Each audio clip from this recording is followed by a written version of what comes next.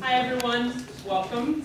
I'm Colleen Wessel-McCoy and I'm part of Kairos, the Center for Religions, Rights, and Social Justice at Union Theological Seminary.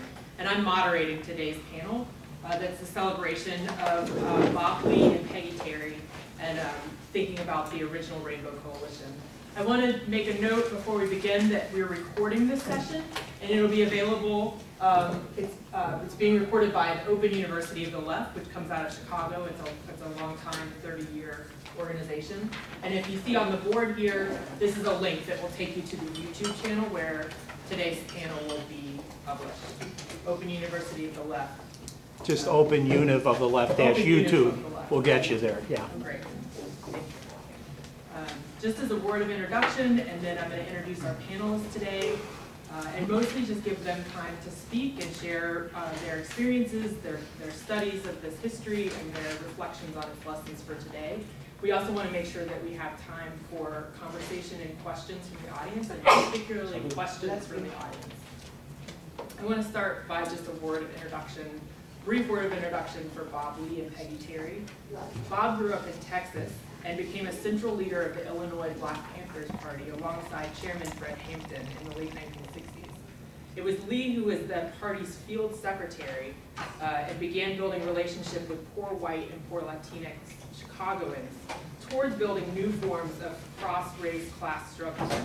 They called their collaboration the Rainbow Coalition. We often call it the original Rainbow Coalition now, to distinguish it from the later movement that called it, organization that called itself the Rainbow Coalition. But in terms of the original Rainbow Coalition, its key organization, in addition to the Illinois chapter of the Black Panthers Party, was the Young Lords Organization, the Young Patriots Organization, and Rising Up Angry.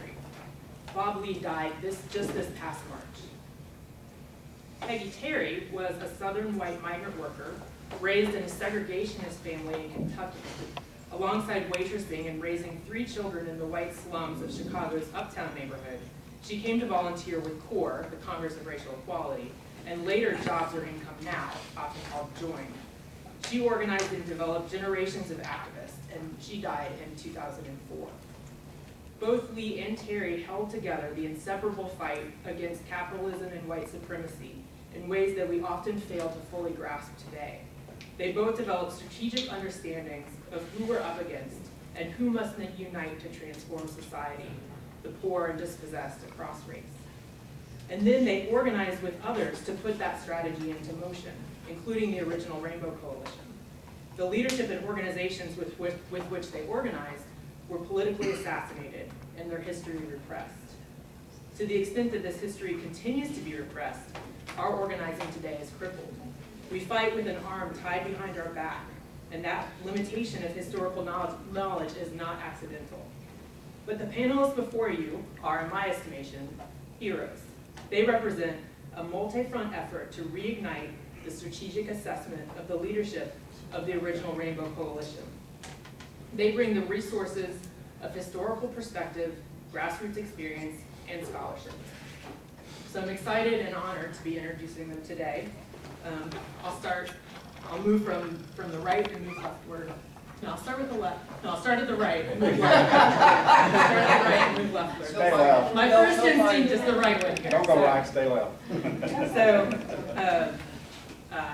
Asantewaa Nkrumah-Ture is a longtime community organizer and radical Pan-Africanist political activist, and has worked on various social justice campaigns such as violence against women, immigrant and worker human rights, the human rights of incarcerated LGBTQ people, Occupy Wall Street, Palestine solidarity and anti-Zionism, Christian liberation theology, and more.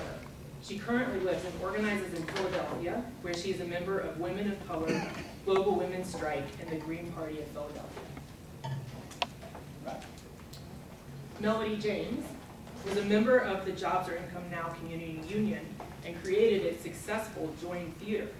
She continued in California to work at the intersection of theater and social change and was a 12-year member of the San Francisco Mime Troupe. Thurman was a member of the Young Patriots organization and continues today to organize the revival of Young Patriots chapters across the U.S. to fight the disunity of the poor across racial lines, including where he lives now in Alabama. James Tracy is an author and activist based in San Francisco, engaged on a range of fronts, including housing, labor, education.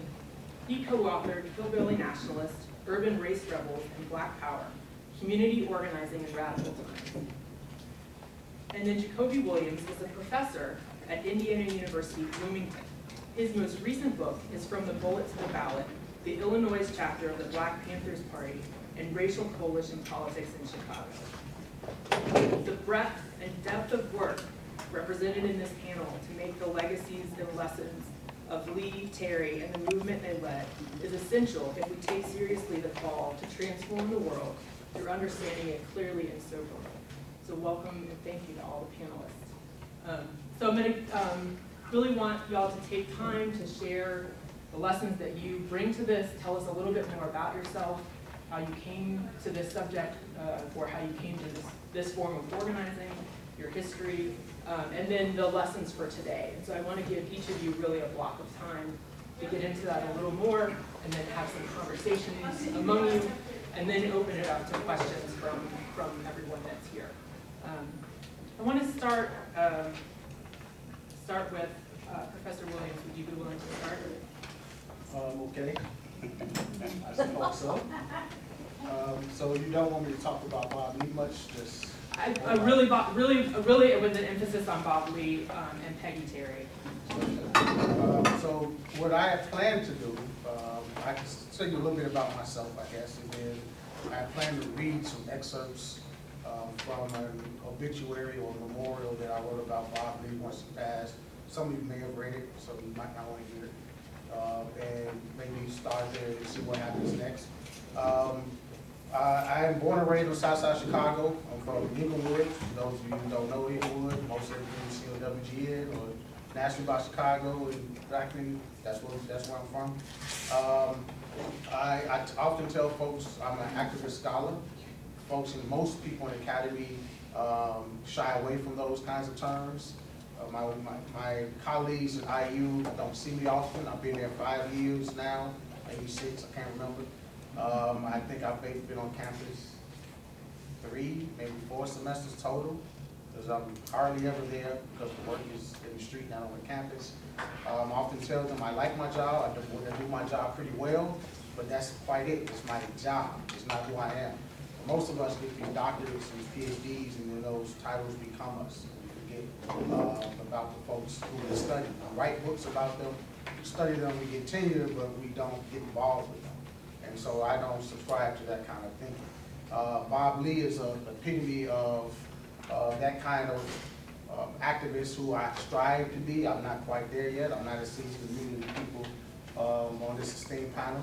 I have a lot to learn.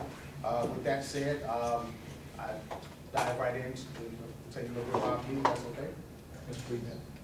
All right, so I wrote this, I think it came out a couple of days, maybe a week after he passed away. It was published in 2 places. The last place was on Jakobi online, not in the magazine, but the online version. Bob Lee died on Tuesday, March 21st, 2017, after a battle with cancer. But many people don't know he also had multiple sclerosis. He was already confined to a wheelchair, and I say a little bit about that. I last saw Bob Lee less than 2 weeks before his death in the hospital room in Houston, Texas. Still the consummate organizer. He was trying to organize the hospital's nurses and dining staff from the confines of his hospital bed. And as I watched his efforts in amazement, it reminded me that one should never pass up an opportunity to organize those in need, even in the state that he was in. I could tell you a little bit about his background. He's from Houston, Texas, born in December of '42 to Robert and Selma Lee. His name was actually Robert E. Lee III. No, he's not named after the Confederate general. He just happened to be a coincidence named after his grandfather, who was an activist in the Longshoremen's Union, much of which where he got a lot of his activist spirit from.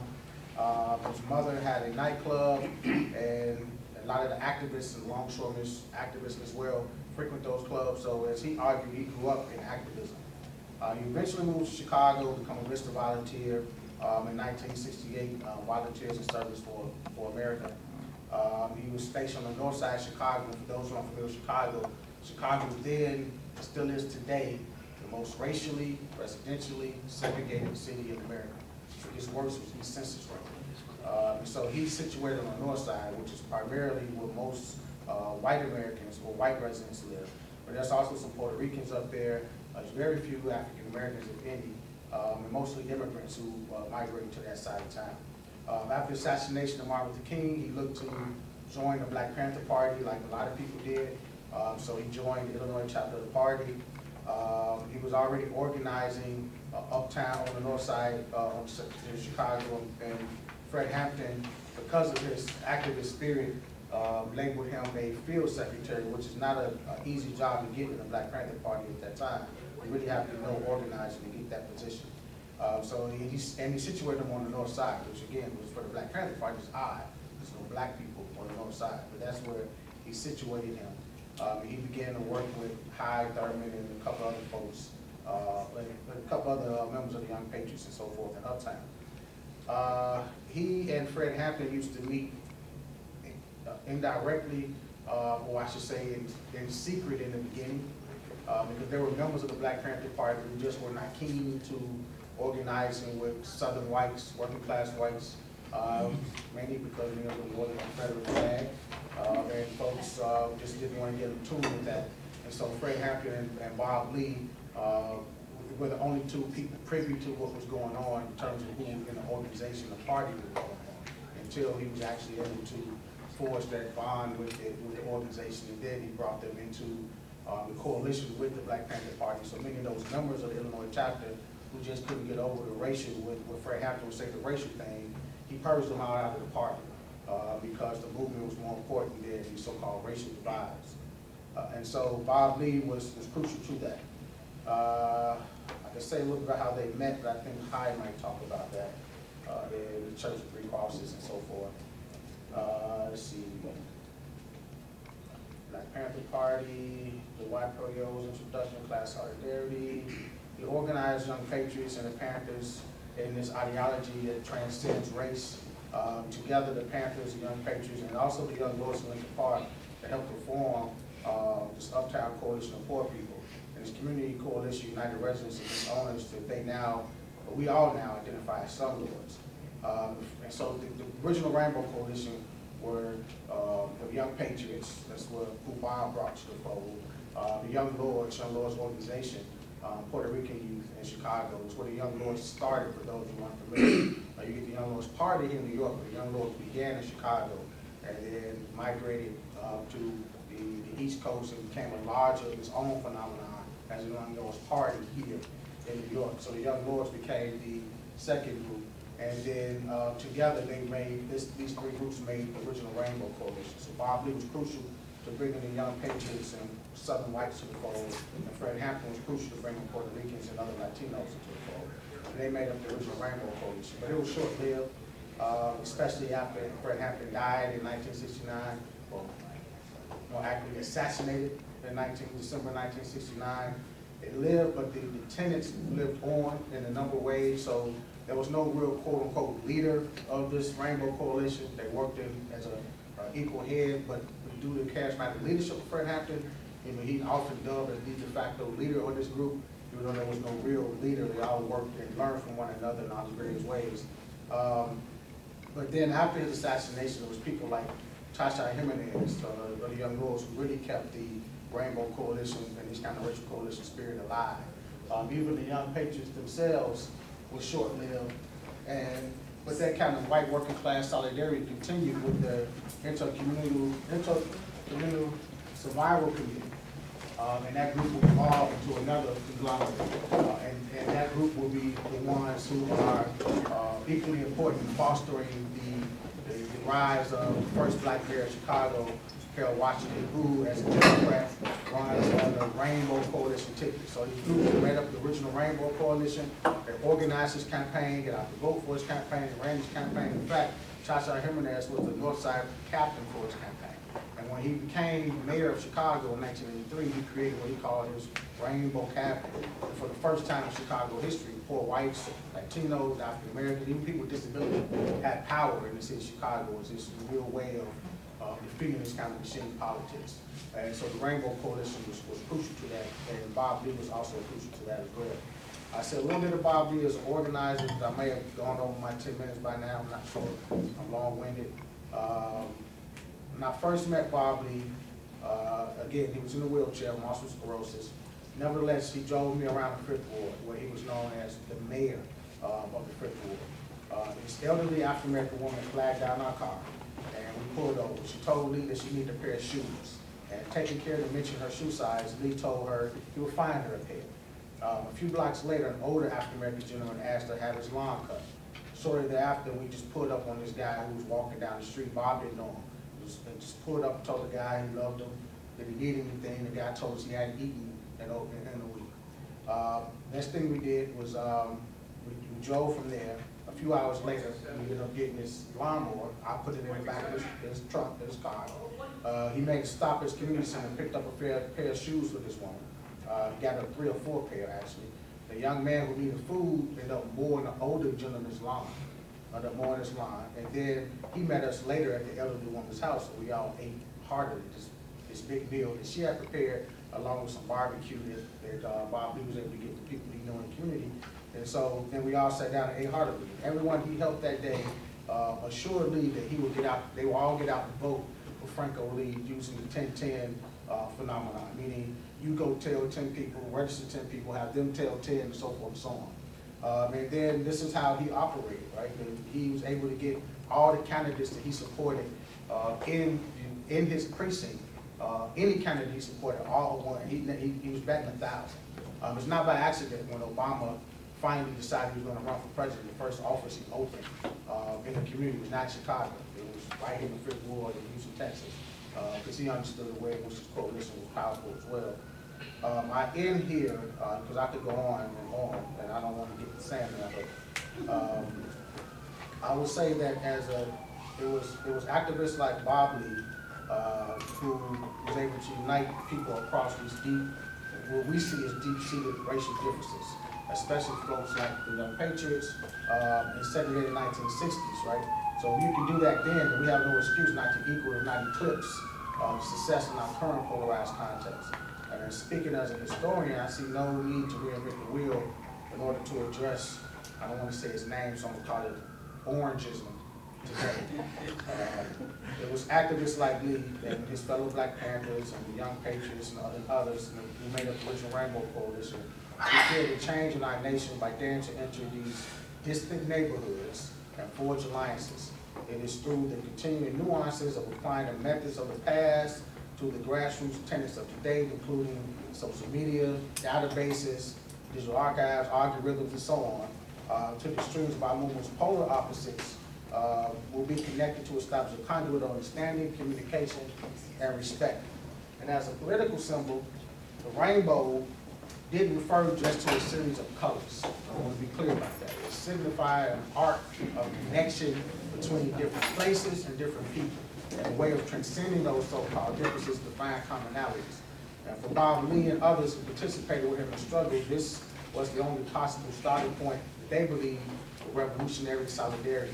And he is the symbol of that solidarity with many of those folks here on this panel. And I'm happy to elaborate on a whole lot more, because I have about an 8-page article here that I wrote on him, but I gave you maybe 4 paragraphs of it. I have plenty more information to provide if necessary, or if my ramblings are unclear in any particular way, because I didn't provide enough historical context. Please ask the questions. And I'd rather hear from them. I do this every time you see on the panel, but I don't know why. They want to hear from me first, because I want to hear from them. So I don't want to take up any more of anyone's time. So thanks for listening.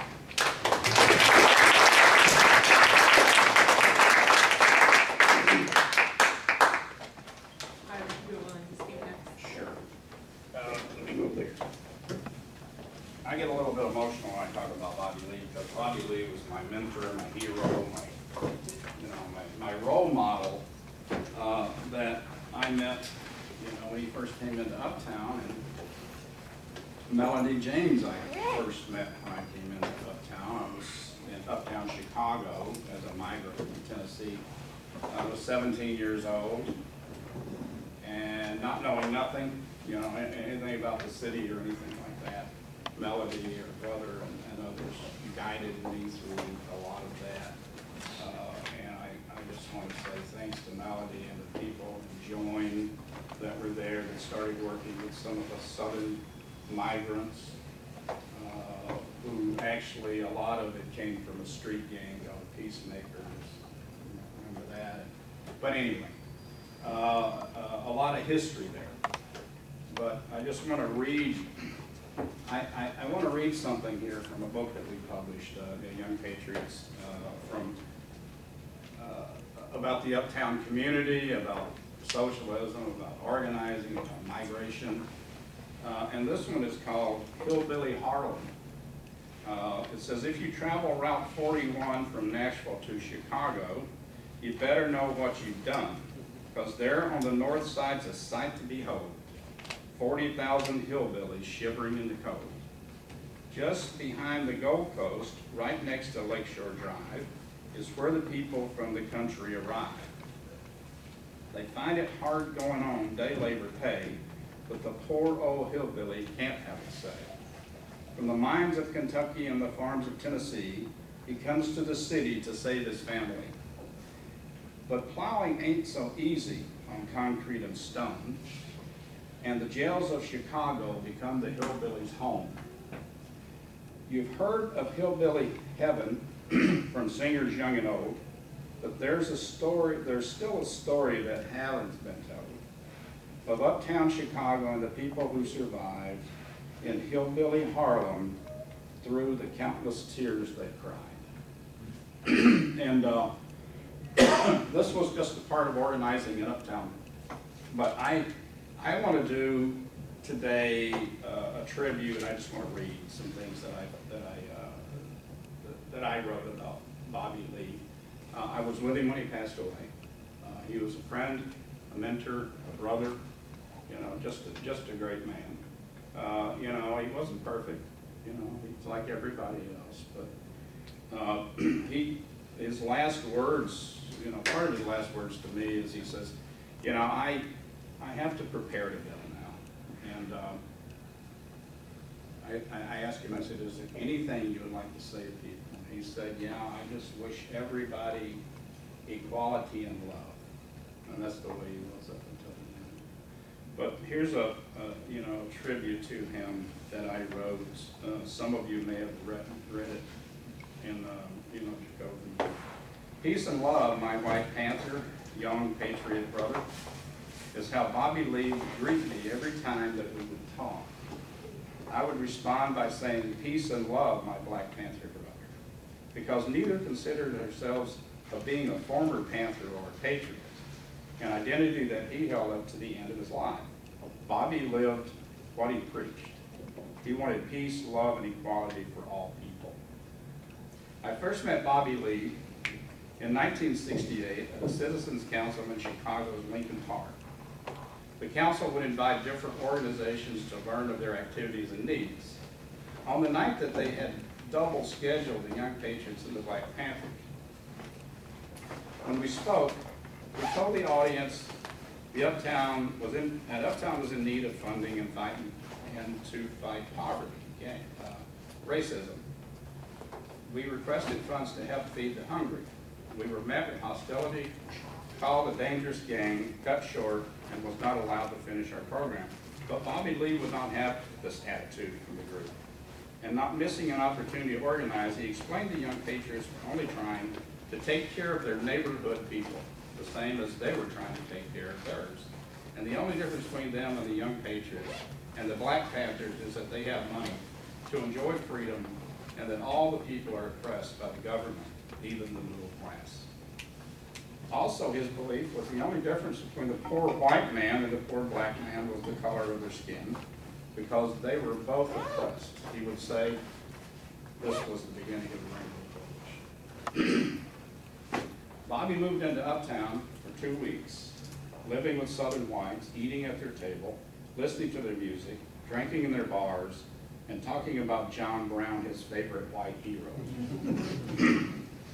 While living in Uptown, he was threatened and detained in a Chicago police car, only to be rescued by Southerners demanding successfully his release. it was after that encounter that he said, I knew then that these were my brothers and sisters and could be trusted. From that point, he communicated with leaders of the Black Panthers, Fred Hampton and Bobby Rush, the need for coalition of class struggle across racial boundaries. In unity with the Young Patriots and the Young Lords, and later on with Rising Up Angry, it became known as the original Rainbow Coalition. Lee did not realize the far-reaching effects of the original Rainbow Coalition would be responsible in electing Harold Washington as the first mayor of Chicago. Black Panther leader Bobby Rush was elected to the Congress and serves there today. And Barack Obama used the original Rainbow Coalition politics to help his rise to President of the United States. The original Rainbow Coalition and the affiliated organizations were eventually destroyed by the Chicago police and the FBI. Many organizations, including the Black Panthers, Young Lords, and Young Patriots, lost members in a conspiracy by the Chicago police and the FBI COINTELPRO to eliminate the leaders of the Illinois chapter of the Black Panthers, Fred Hampton. Fred Hampton was murdered in his sleep by law enforcement members of the conspiracy. I had the great honor, although sometimes painful, of being with Bobby, his wife Isa, and family during his last days.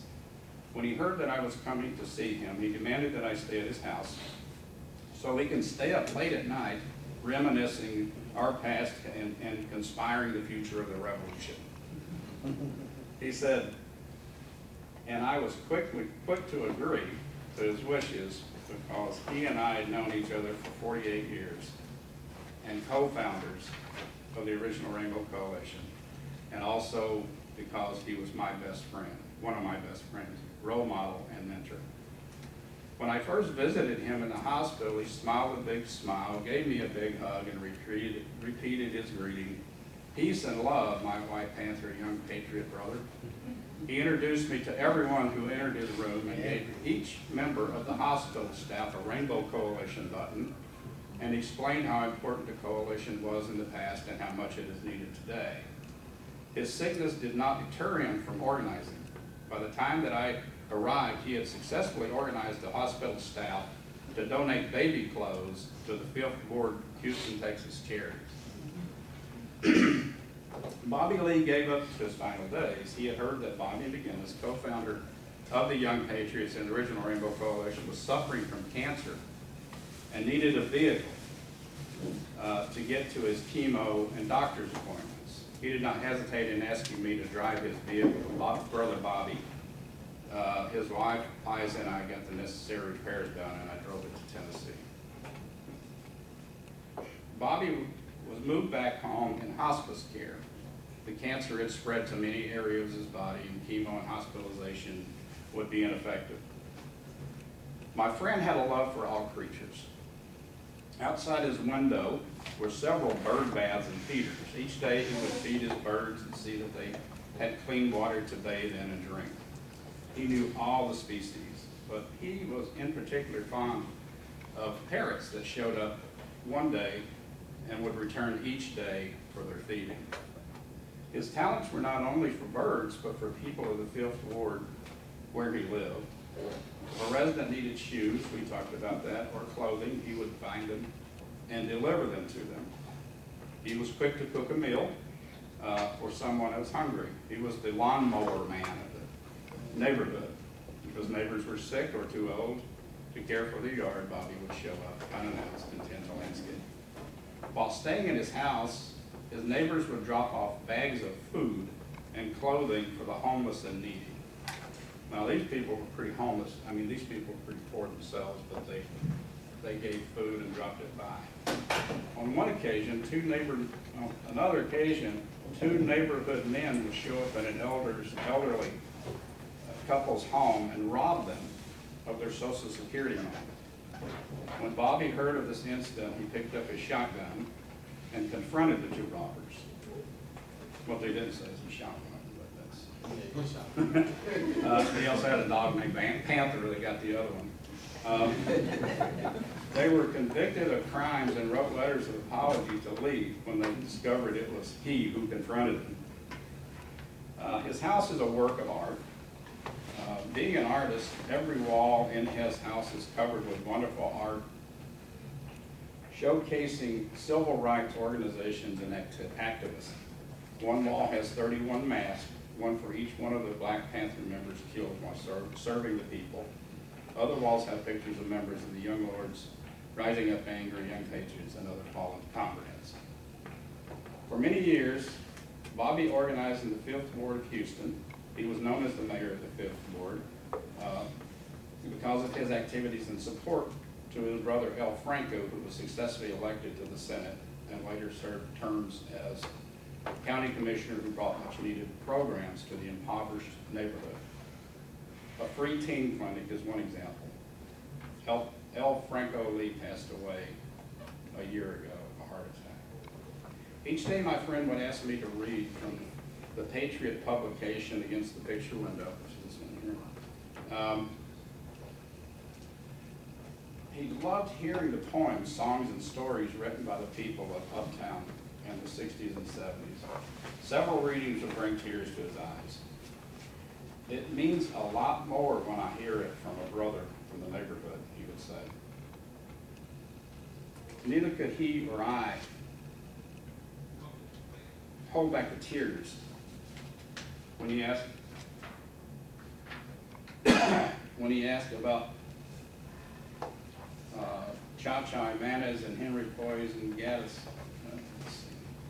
They have some pages. It has been said that when an old person dies, that a library is burned to the ground. This is especially true of Bobby Lee and his knowledge of civil rights and organizing the poor and working class. I will never forget my friend, mentor, and brother. After his death, Isa and I joked that Bobby is in heaven organizing the angels. I have had other mentors in my years as an organizer, in which I am enormously grateful.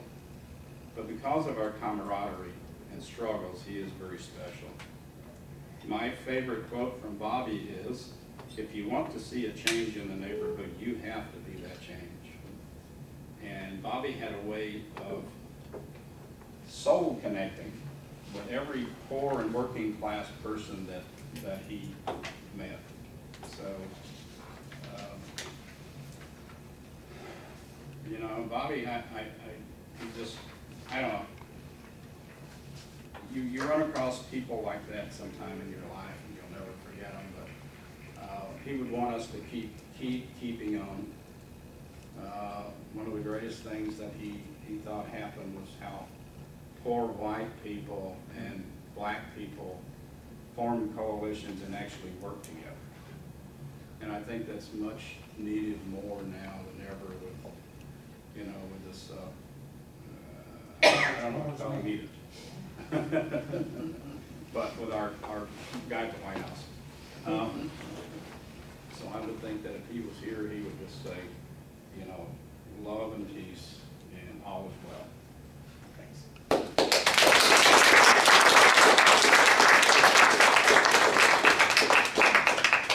I'm going to ask Melody James to speak about Peggy Terry and your own experience as well.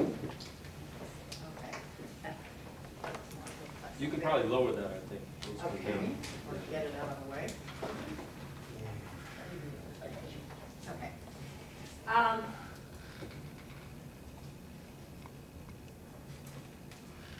David, are you going to talk a little bit about Iraq and going?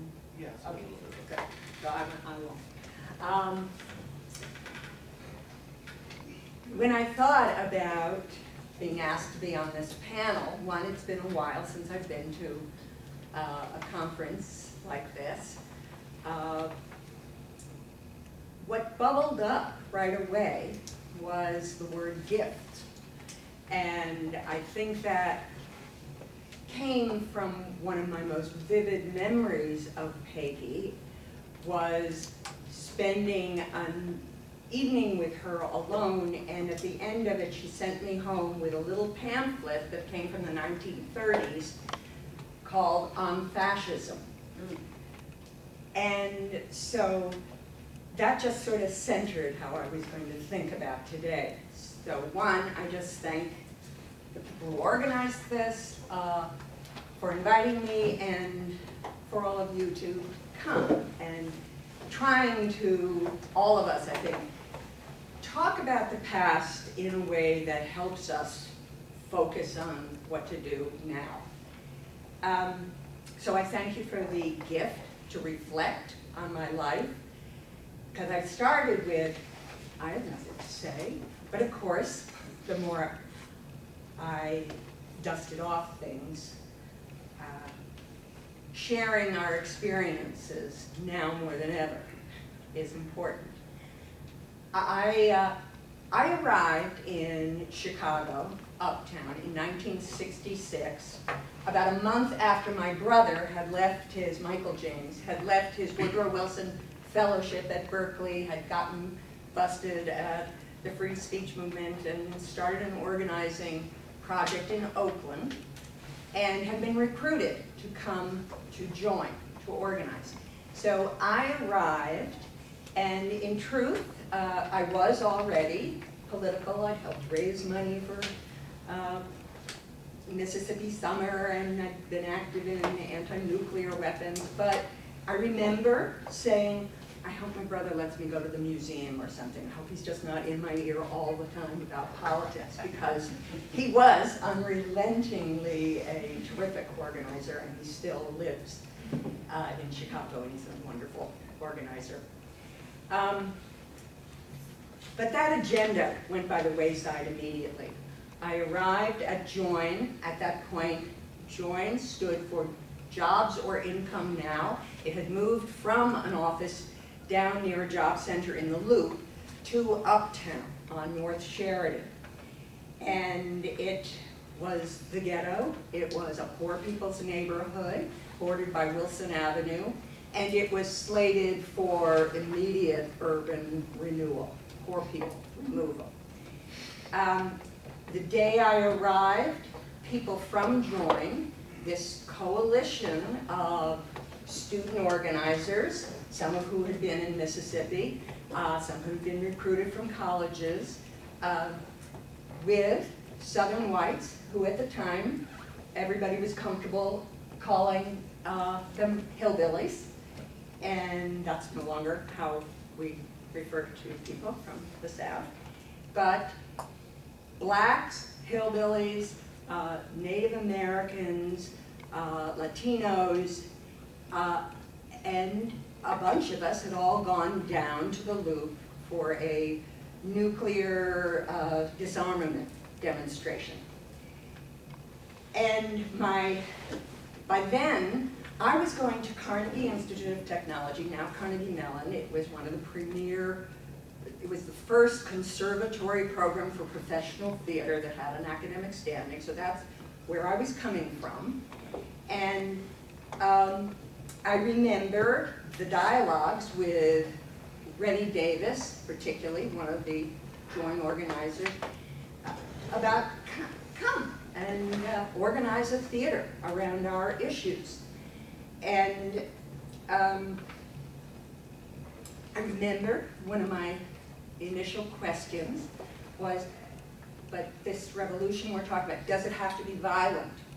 Because at the time, given what I was coming out of, going to Quaker camps, and the issue of violence and nonviolence was on my mind. And that reminds me of a story about Peggy, who was originally from Oklahoma, had a Klan grandfather, and her father was pro-Ku Klux Klan. Her mother was not, but she had migrated to Chicago, stop in Michigan, back to Chicago, and was married to a man named Terry, and he had old left and Communist Party links, but she joined CORE, and it was a turning point. When she talked about her own turning points, the Montgomery bus boycott had really changed her mind. And one of the things she said, was, you know, in the South, if you're Southern and white, you don't have much that makes you feel better than anybody else. But this slight thing about race gave people like her a sense that they were just a little better than something. And the bus boycott changed her. She saw people being beaten, and it changed her. She arrives to Chicago. She starts to understand that poor whites are discriminated against. Her husband, who has a lefty background, invites a black man over for dinner, and she talked about that being the first incident where a black person had been treated in a humane, respectful way, and a friendship was right there. So I'm just talking about the tiny things that change us.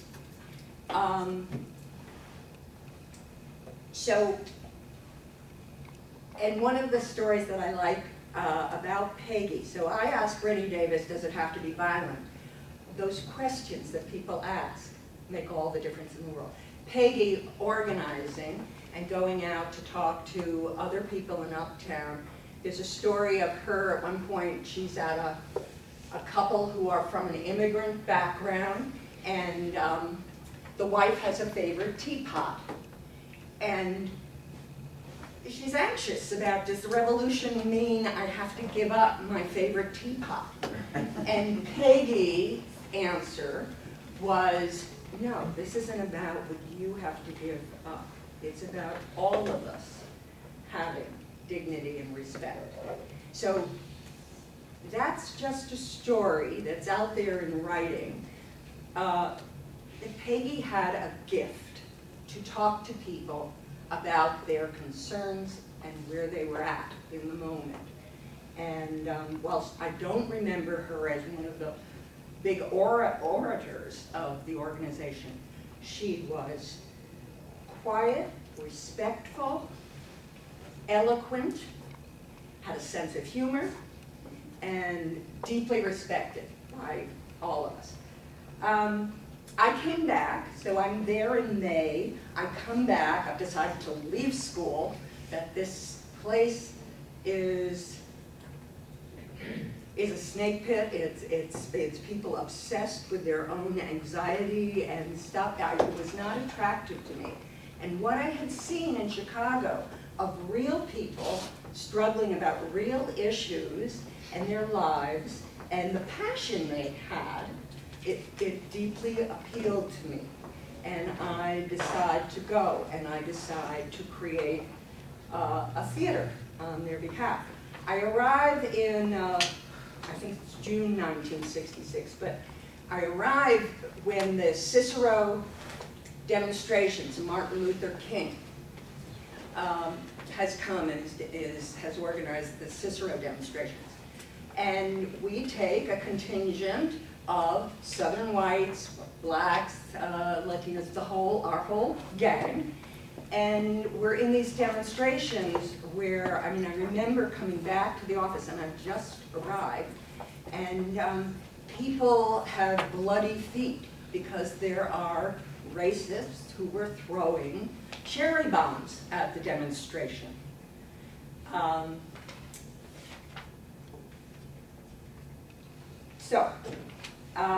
Also at the same time, there was a housing and a rent strike going on. And Gutman, who was one of the famous landlords, slumlords, and I learned the new vocabulary of slumlord and what it meant. And one of the most successful demonstrations we did was to go to Gutman's suburban house and embarrass him in front of his neighbors and to educate his neighbors that this man is a slumlord.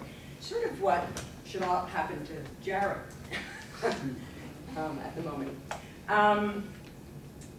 One of the gifts that I remember, and I think it's a Jose Marti phrase, but it's one that has stayed with me always, is teach what you know, learn what you don't know.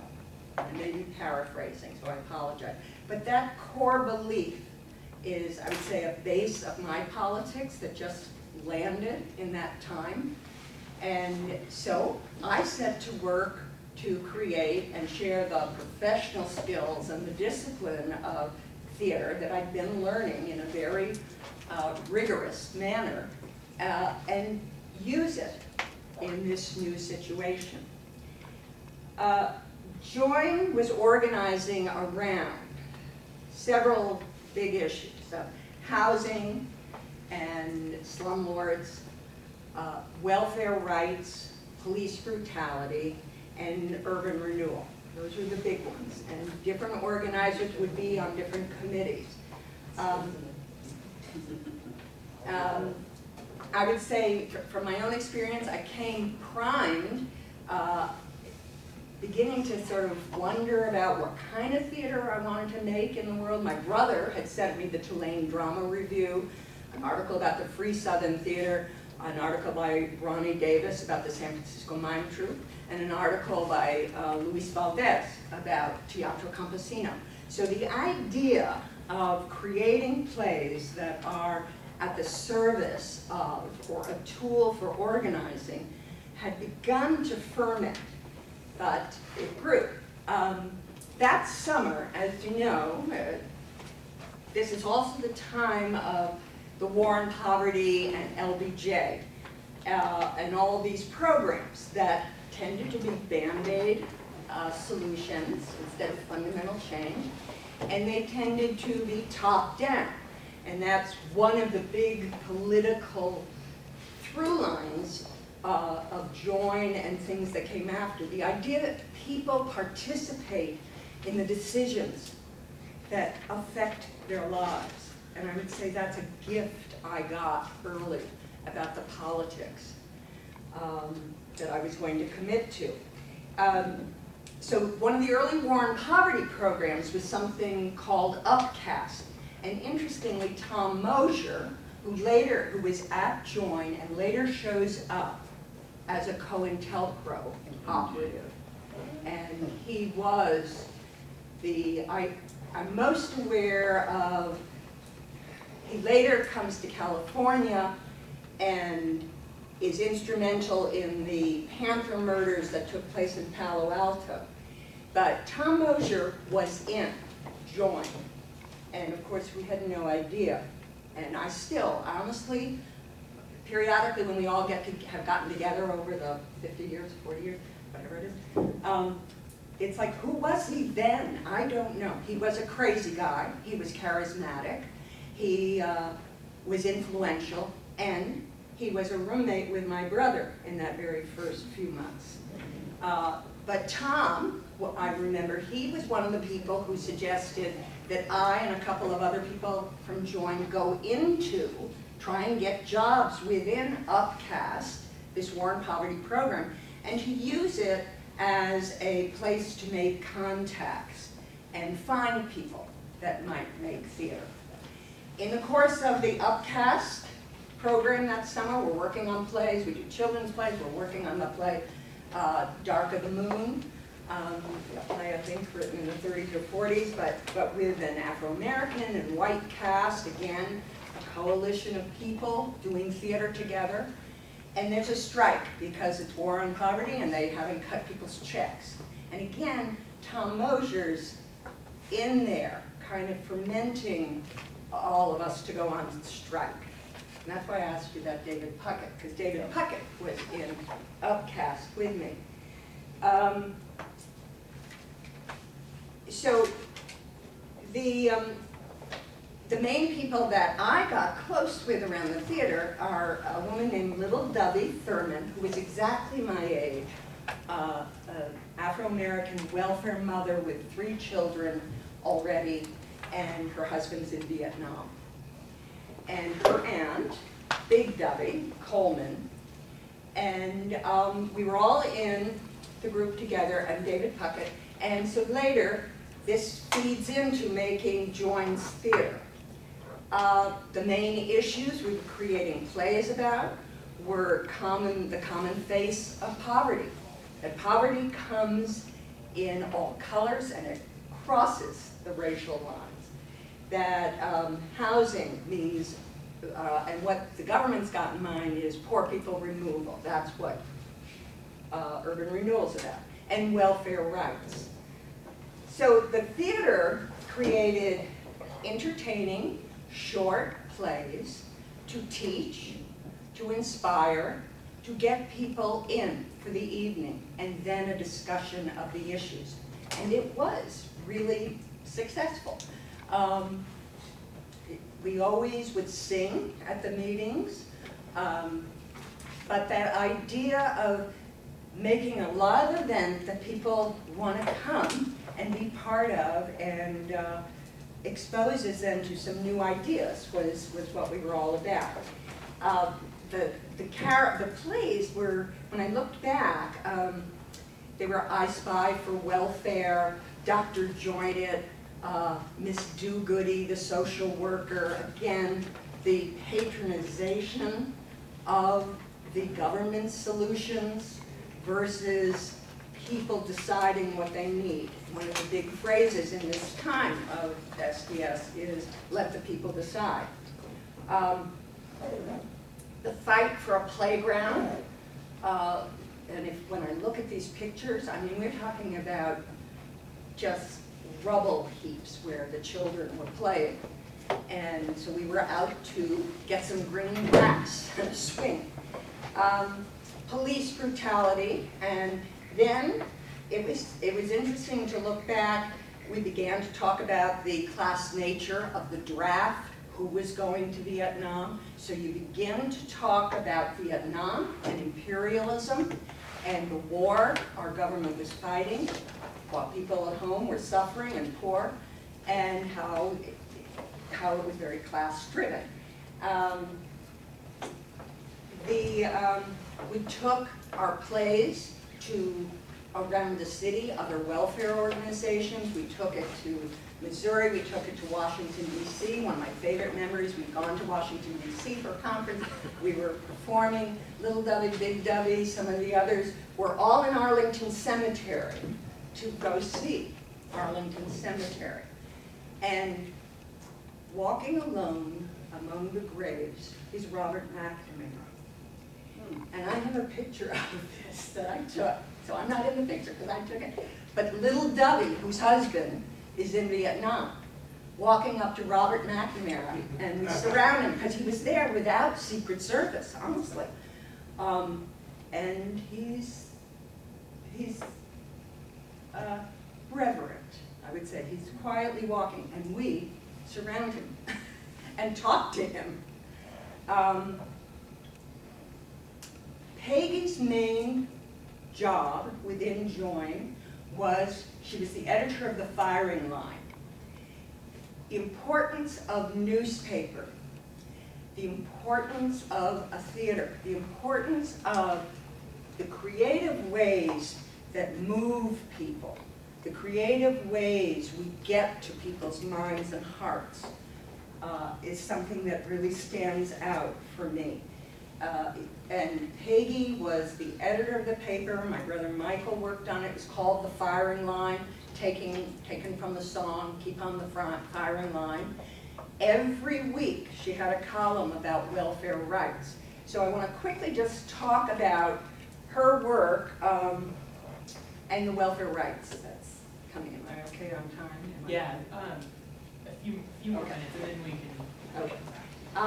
One of the things that made Alinsky's style, made JOIN different from the Alinsky style of organizing at the time, was the address of poor people's immediate needs with the explicit effort to address racism. Not everybody was doing that. And to do it in the heart of a southern white, Chicago is one of the port cities that southern whites were moving to look for jobs. So to do this work in that context is pretty interesting when you look back.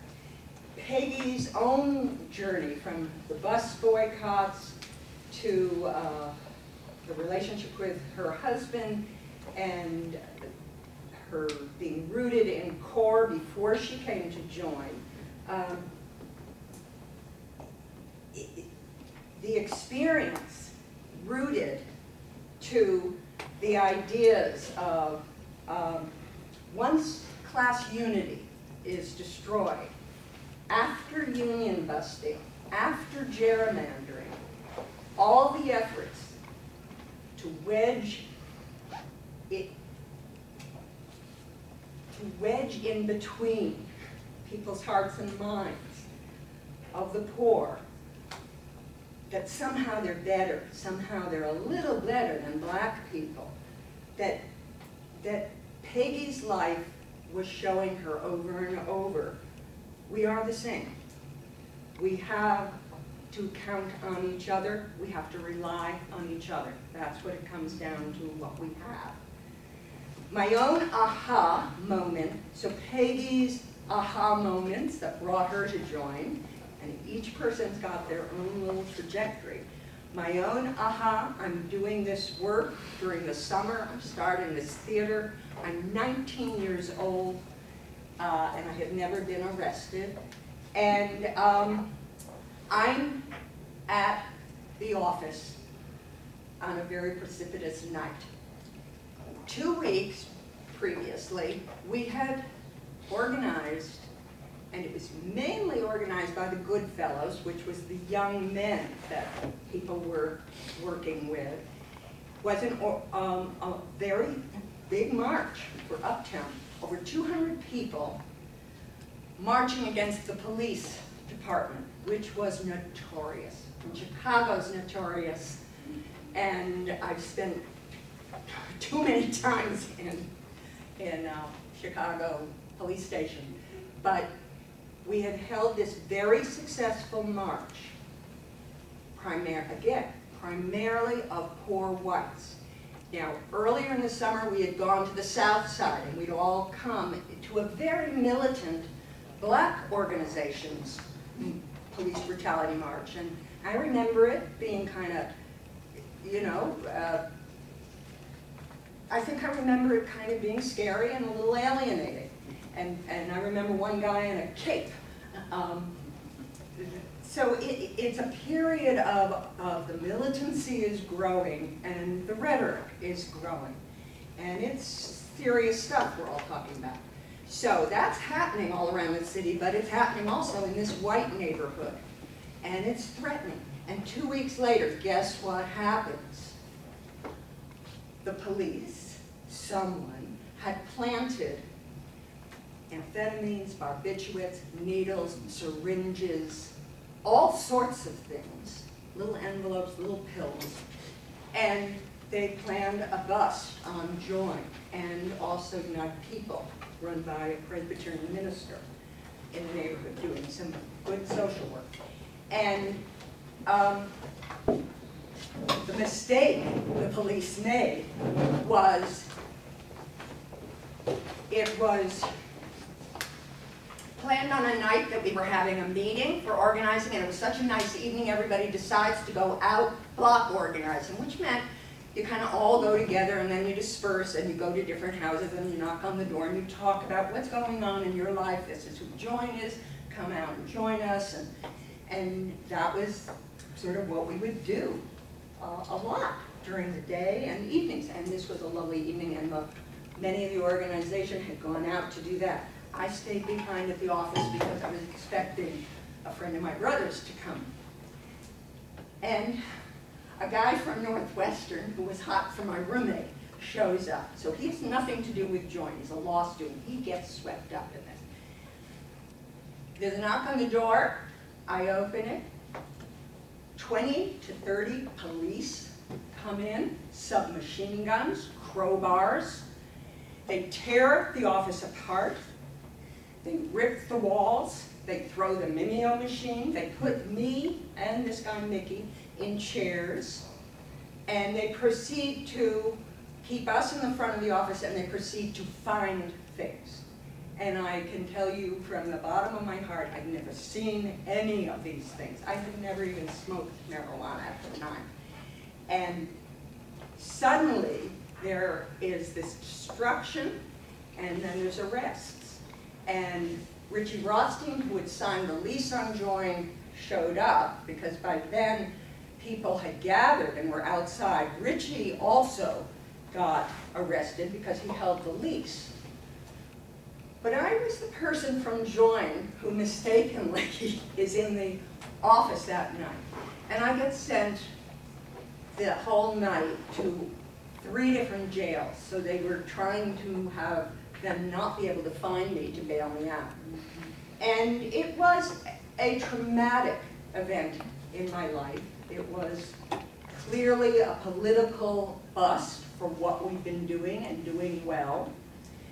And there was also a personal experience that just suddenly this police brutality and police lying and police trying to put me, the courtroom experience of them trying to put me in jail for nothing I had ever done was a big aha. It wasn't other people. It was my own experience of how deep this goes. And the bust is a whole other story, but one thing I want to bring up, because I think we'll come back to it, people were working on different issues. So you had the Goodfellows and the police brutality, and primarily the working with young men. The young men had girlfriends, but the core of what they were doing was the lack of jobs, the draft, and really the strength of the organization was men. Within the organization of Join, you also had an incredibly strong core of welfare mothers and female leadership that came around those issues. And Peggy Terry, Little Dubby, Big Dubby, Virginia Bowers, Mary Hockenberry, I'm leaving out a few people, but they were instrumental in starting a national welfare rights organization that eventually had 20,000 members. So people were organizing around different issues. Now I just want to tell one quick side, because I remember within the organizers and the student organizers, there was a debate. Junebug Boykin was seen as one of the leaders of the Goodfellows, Southern white guy, hiding him well. Junebug was going with Candy Hockenberry. Mary Hockenberry was a welfare mom, and this was one of her kids. And they were a couple, and Candy worked with me in the theater, and she's in a lot of the pictures, and so did Junebug. But they were a couple. And Diane Fager, one of the student organizers, was hanging out a lot with Candy. So was I, because of the theater.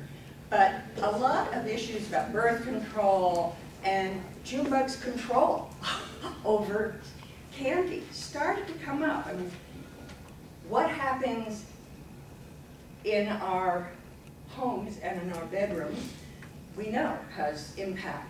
But my point is that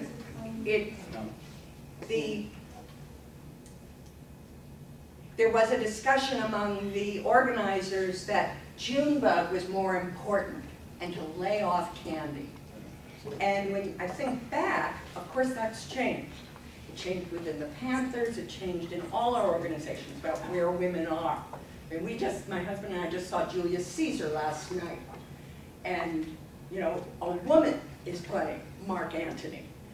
And so life has changed, but this divide, and certainly with, I call him Cheeto, but the attack on women that's going on among all the other attacks is, if you're a woman, you really feel it. But this was one of our little mistakes at the time, because no one is more important than another, but you do make those strategic decisions at the moment. So I'll leave it at that. Can I just say one thing about Peggy Terry? She also ran for Vice President of the United States with Eldridge Cleaver. So that's another area you might want to look at too. She was really involved in that. And she also helped Dr. King in organizing the Resurrection City in Washington. So she was March on Washington. Yeah. So she was involved in a lot of other things too. She's quite an amazing person.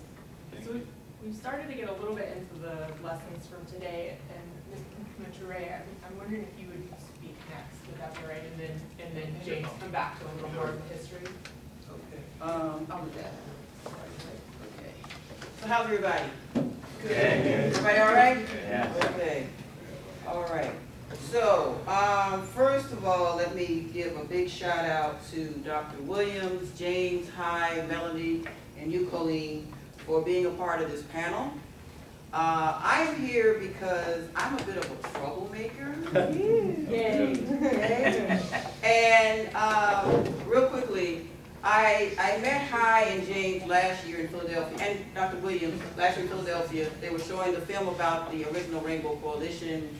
James and Amy brought their book, Hillbilly Nationalists, and it was the week after, after or before something, Dr. King's birthday. There was a major Black Radical Tradition Conference at Temple University. All those things going on in the month of January, and then this film. And the iconic picture of the press conference announcing the formation of the original Rainbow Coalition. And I just had this moment that I remembered back in 2012, a friend of mine, John Baraka, who was here at the conference today, who ran for vice president on the Green Party ticket last year, he sent us in 2012 a picture of that iconic moment. And all of these things were coming together with me, and I said, aha, we need to do something like this. Where are these people? You know, can we find them, et cetera, et cetera, et cetera. So I began to very nicely pester James and Hy with phone calls and text messages and emails saying, can we do this? Can we do this? Can we do this at the left forum? Can we put this on the road, etc.?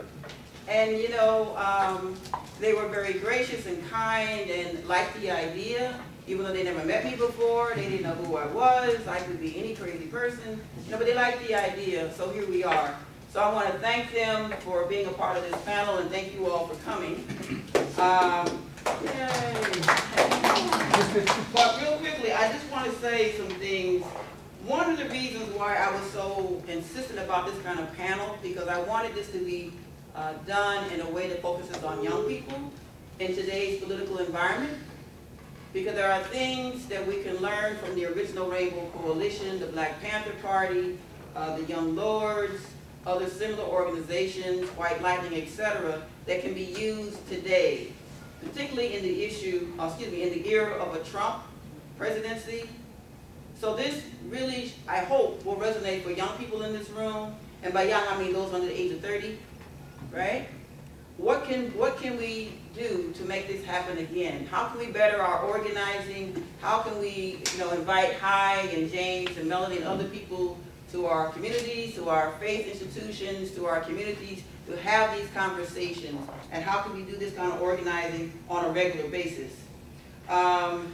This history is our history. This is an organic part of our lives for many of us, and we can do this now and do it better because we have the technology of social media and other things. So how can we build this multiracial, multi-generational, inclusive of all gender coalitions to organize and fight back, not only against the right-wing reactionaries, but also the liberal reactionaries as well? How do we organize and politically educate ourselves about these many burning issues of our time? What are the lessons to be learned?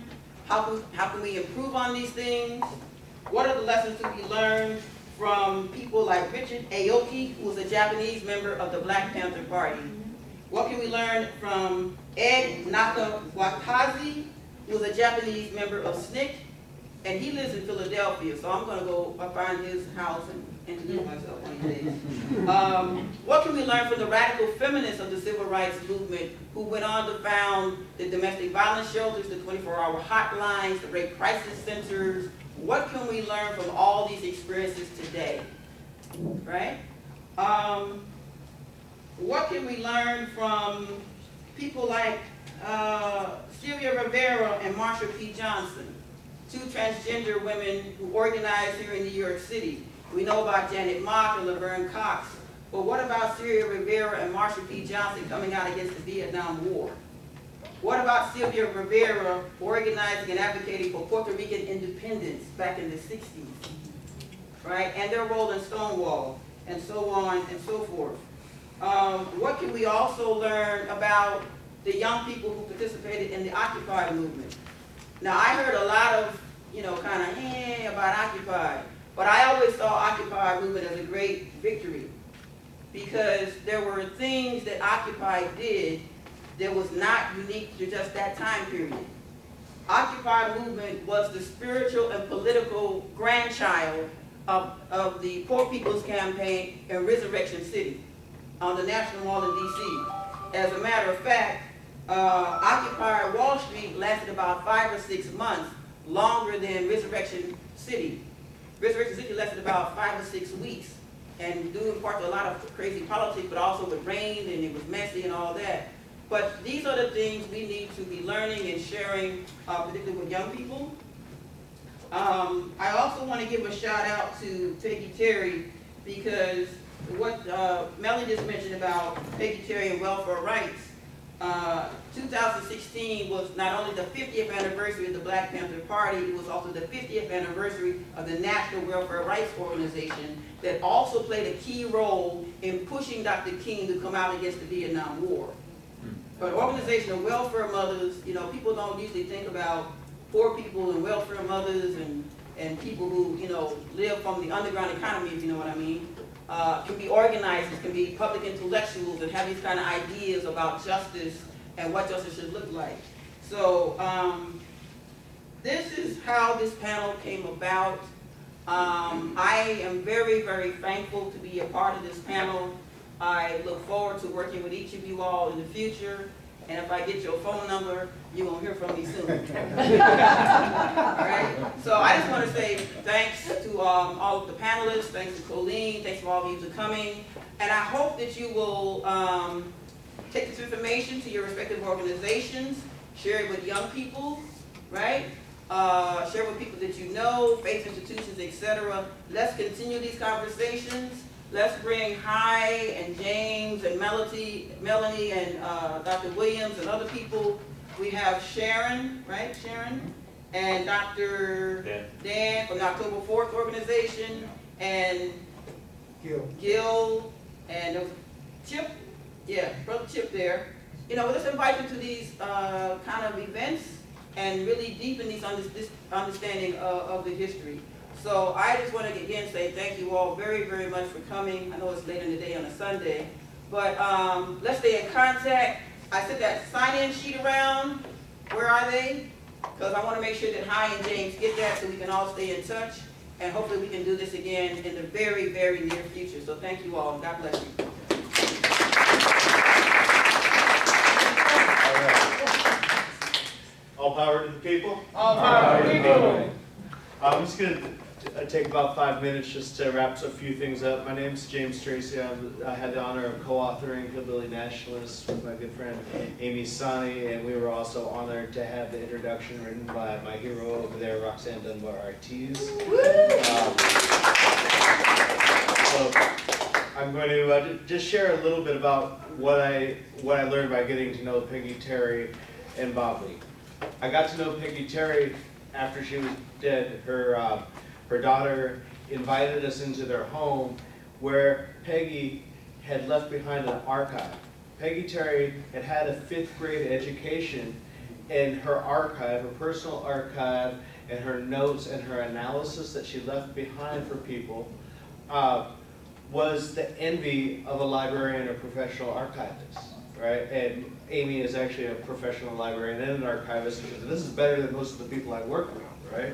So the first lesson about Peggy Terry is that everybody can engage intellectually, whether your work is actually in a university or in a community, or even better, both, right? Intelligence and analysis isn't something that just happens here in these settings, right? It happens in the community. When people, jobs or income now, community union showed up in Uptown. they were doing something that was very, very advanced, because black leaders had been asking white activists to organize their own, right, for quite a long time. When the Economic Research and Action Project was created, which was sent folks in into communities to do the organizing, students, the Chicago kids were the only ones that actually went to a white neighborhood to do that, right? They were actually listening, and it wasn't, you know, it wasn't just Stokely Carmichael saying, you know, get on out of the South, right? This organize your own mandate, ask, demand, was gone back to Ella Baker, right? Bayard Rustin had made the same ask. Stokely Carmichael was like, okay, come on, it's time, you know, get on out there. So that, you know, so it was, moving on to Bob Lee. The first thing, Bob Lee, I interviewed him 4 times, and I've had at least 30 phone calls with him, because once you were friends with Bob Lee, you were friends. Never met him in the flesh, but he always would call up, hey, how's your family, how's your mom? The first thing he told me was like, first thing you need to know is that the Rainbow Coalition was code word for class struggle, right? Because our people weren't ready to be in interracial organization at that time, but we wanted to prepare them for that, right? So it wasn't just a static thing that everybody would, you know, this would be the one model for all of politics for the future, but this was trying to meet people where they were at, listening. And analyzing, trying to figure out what organizational forms and what coalitional forms could actually move people, right? And provide people the opportunity to learn from one another, to break bread with one another, and visit each other's neighborhoods, and find out what they had in common. But also learn how to stand up for each other, right? To stand up for each other in a solidarity. The other thing I learned from Bob that I think would surprise a lot of people is that he wasn't dogmatic. He was he studied ideology and organizing methods, and he took the best from the best and he left the rest. So after the Rainbow Coalition and after Hampton's death, he actually studied with Saul Alinsky, because Saul Alinsky was very envious of the original Rainbow Coalition's ability to address race. And if you read Saul Alinsky, and I really hope that people, it's actually reading Saul Alinsky in his own words actually complicates a lot of the ways that we understand it, because he was painfully aware at that point that you know, just having a populist message wasn't working, and that he actually had to address race. And he brought in Bob Lee, and they had conversations, and they had arguments, and they did work together. And what Bob explained to me was like, well, Alinsky got, you know, his model got us like 2/3 of the way, right? He could reach the people, he could get them going for justice. He was trying to come up with an American radicalism that would work for us. But he was afraid of having those real conversations until it was too late, right? So, and the real difference between, say, reformist organizing, even the best reformist organizing, and radical organizing, they're very similar, right? You have to go knock on doors, and you have to ask people what they want to do and things like that. But the radical organizers say, okay, well, what's the real causes of these problems? Who's causing them? Don't blame your neighbor, right? Don't blame immigrants. Don't blame new people. Don't blame black people. But fight the real enemy. So those are some of the lessons. Amy and I wrote Hillbilly Nationals because we were both organizers, and we felt that once we found out about these histories that they had clues, right? And I do think that the worst thing that anybody could do is try to mechanically copy something from the past, right? Especially the 60s and the 70s, right? But the fact that we all have the responsibility to do real organizing, right? And that white people need to reach white people, black people need to reach black people, brown people need to reach brown people, and we have those responsibilities to organize our own, but we have the greater responsibility to prepare people to work with one another. So you've heard from us for the past hour and 15 minutes. We would love to hear from you. I'll turn this back over to Colleen. It's really great to have everybody here. It's wonderful to have other people friends that I got to know from doing interviews. And let's hear what you all have to say. So let's figure out how to defeat the alt-right in the next 40 minutes.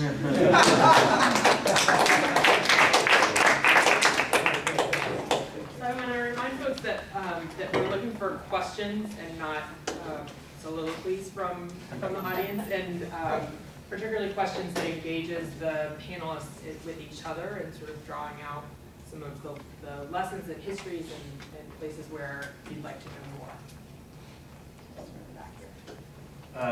Yeah, I'll avoid soliloquy. I've had the experience of working in a multinational, multicolor framework here in New York. It's now 30 years ago, with tenants in buildings that were taken over by the city of New York for back taxes, and we did pretty well on the level of fighting city government. We did not get to self-criticism and criticism of the people I worked with. We did not deal well with racism in an overt way. And so my question is, nonetheless, we did do good work together. People supported each other in each other's neighborhoods. Some neighborhoods were principally black. One neighborhood was principally white. Other neighborhoods were principally Latino. We came together around the common issue, which is that we wanted to get decent housing and keep the city from shoveling it back out to private speculators. But we didn't quite figure out, beyond just doing practice together, how to confront racism. And of course there was racism under the surface. It didn't come out very obviously in our work. But I'm just curious, just from what I'm telling you, if you could somehow suggest what we might have done a little bit better in terms of confronting that sort of hidden in plain sight issue of racism among they were mostly poor and poor working class folks that were in these buildings. Well, one of the things that I would say is, I don't know how it worked within your organization, but we figured out real quick, and we've had some discussions about this over the weekend, is that you kind of have to meet people where they are. I mean, some people may be right on with trying to eliminate racism. Some people may be,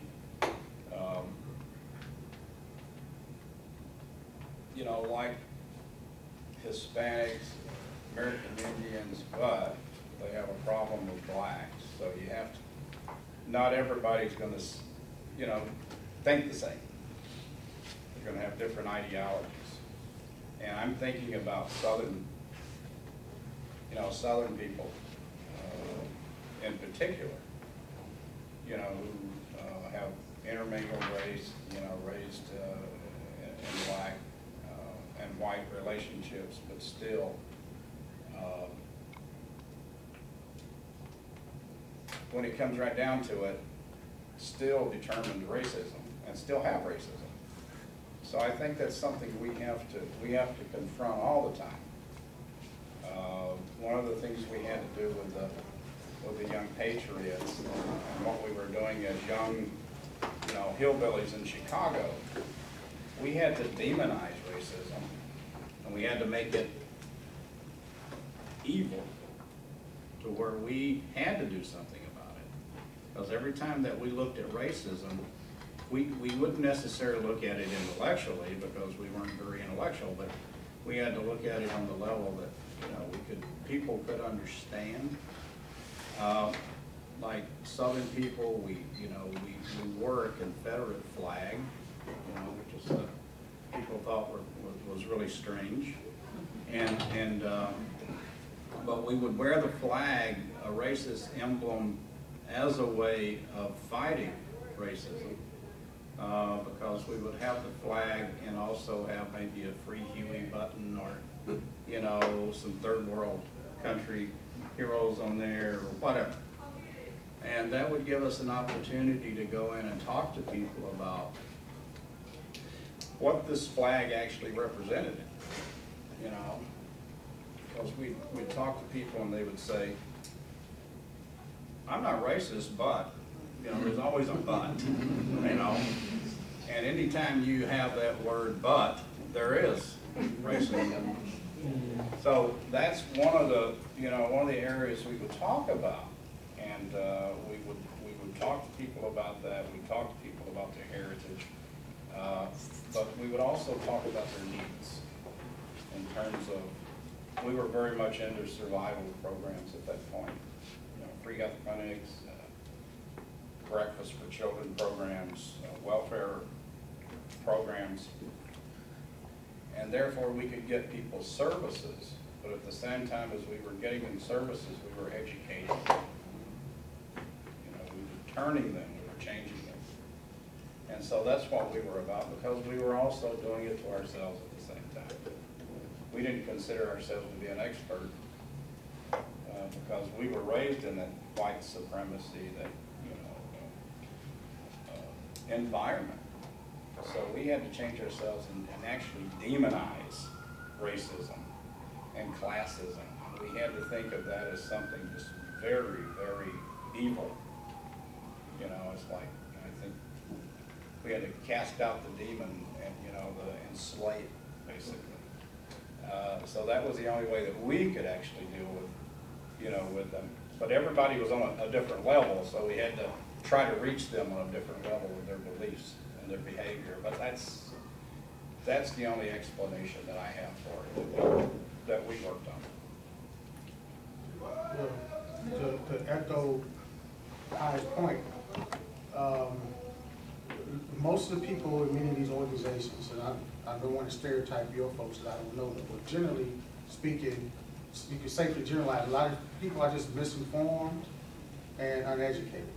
And the ways in which you get around that, it was highly alluded to some of this, is again, not reinventing the wheel. Looking back at some of the people, the groups that I studied, people had PE classes, what they call political education classes, where you can meet people where they are. And then, so you can take the Black Panther Party, for example.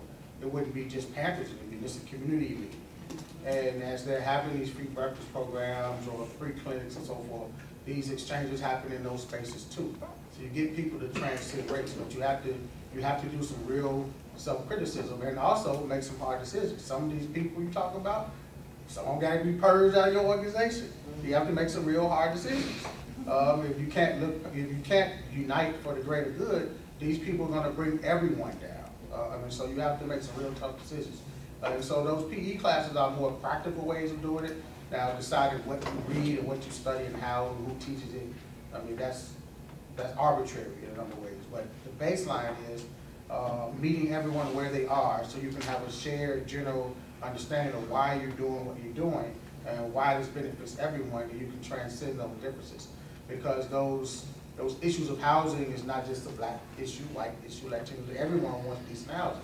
So how do you get past that? And when you can transcend those, get folks in these PE classes to rethink the way in which they approach the individualistic, if everyone's coming to these meetings or to this program or to your organization based on individual goals, and you can get folks to actually understand and value the collective.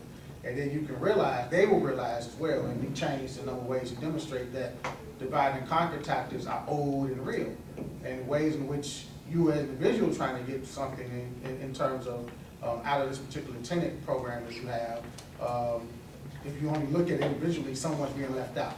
And if everyone looks at it that way, eventually that person will be left out. So there's all these real pragmatic ways and practical ways of re-educating people, so to speak. And I use the word misinformation, or uninformed, I should say, instead of uneducated, because then people get offended when you say they don't know something, they aren't educated. And so what the party and other groups like to do is highlight contradictions. So everyone comes to the table at different levels thinking they know something. But when you highlight the contradictions, the folks tend to unite around those contradictions because they hit home personally and collectively in a way. Take another question, that's right. I went to a high school in Chicago in '68 and '69, which was one of the few integrated high schools in the city. And the Panthers came in and pretty much organized the Black Student Union out from under its leadership in about 5 minutes. And the reason that this brings, I mean, this was a big event for me because what I experienced around that was when we talk about white people going through transformation around racism, what Hampton did was very much about transforming the folks that were joining the Panthers. He himself was transformed by the Oakland Panthers around recognizing that his racial focus intersected with a class focus, and that was passed along to all the people who were flocking to join the Black Panther Party in Chicago, following King's assassination. And what I experienced was that my classmates were in fact transformed virtually overnight from giving us a radical. We had a little radical student group that was hooked up with SDS, and we were very pro-Panther, but we didn't expect our classmates to just jump in and say, right on, because they were just newly politicized themselves. But with the influence of the Panthers, with the PE that the Panthers were doing, they didn't just like come around. They became advocates for this kind of multiracial organizing, and it was something that it was something to see that folks were really having their eyes open, partly by political education, but also partly by the basic argument, which was, let's get the allies we can get. We'll find out if we can trust them, but let's get the allies that we can get. And that ran up against another tendency that was even going on in the Black Student Union, which was more. So I want to acknowledge that you know a lot about this, but also encourage you to ask a question. Okay, so my question. I appreciate that. I get you have a lot of carried personal away. experience. I soliloquize. I'm sorry. No, so my question is to Hy about his talking to Bobby Lee about the work that was done. And the role of personal transformation, did that ever come up? Did you ever go over some of that whole question about people actually moving into, becoming revolutionaries, but even going beyond the idea of, well, we're going to have a revolution to, changing their whole way of looking at the folks around them? Oh, yeah, I mean, he was, well, with Bobby Lee and others, they were always looking. Bobby was always looking at beyond, beyond the revolution. I mean, what are you going to do after the revolution? We talk about it. Oh, let's go have a revolution. Okay, what does that mean? I mean, does that mean everybody's going to be equal? Does that mean that, how's it going to work? Is this a Bernie revolution? So you got to look beyond, you got to look beyond it. And there's probably thousands of different ideas out there of it, but the only thing that stuck with him and many more is the Rainbow Coalition, because he was convinced that the Rainbow Coalition was the revolution. And if you get people involved in the Rainbow Coalition, with that being the code word, and with that being that the Rainbow Coalition didn't really have any leaders in particular. There were, these organizations at the time, so that's how they were picked off. Every one of the organizations were picked off, and but continuing to organize something in like a Rainbow Coalition is what we're doing now with some of the redneck revolt people, or the other Humboldt Park in Chicago, where all these different organizations are together, but there's like 20 chapters, for instance, in the Redneck Revolt, and they're hardcore anti-fascist, white supremacy. They go out and take guns and confront the Klan, but these guys are tough, and what they're doing is they've elected a delegate that they call a delegate, and if somebody's got some information, and which I did recently for their help, I go to that delegate and they get it around the, around the organization. In other words, there's really no leadership that can be picked off, other than the delegate, but that's, it's a different story. But the same thing is happening in parts of Humboldt, part of Chicago, with some organizations that are, they have contacts of people in apartment buildings, and if there's a problem within the community, they contact the people in those buildings, and they'll have a system set up that we're talking about, just being developed now, that they contact these people, they contact the people in these buildings, and they get them out on the street, for instance. So that's one way of doing it. You see, because they can't pick off everybody like they did, Hampton and Fred Hampton and others. So that's just another way of organizing. But looking beyond that, we have to even look beyond that. It's bringing people together again, but we don't have that answer yet. We don't have that getting rid of the Vietnam War that we had that everybody got behind. We don't have those issues anymore for some reason. We just don't have them other than Trump. Yeah, that's a big one. Okay, so just to keep it quick, sort of how do you maintain sort of movement independence and avoid sort of co-optation and sort of de-radicalization of movements, especially sort of in the era of NGOs and NGOs and foundation money? Who wants that? Well, first, I would say that if you're at a point where you have to worry about your movement being co-opted, you've built a lot, right? So it's almost a luxury to have that problem in the first place. I believe in movement ecology. NGOs can provide a certain amount of stability to a movement when it's in low, but we have to make sure that comrades, they go into NGOs, make sure that they have a movement to stay accountable to. I actually work in an NGO right now, and it's a challenge, right?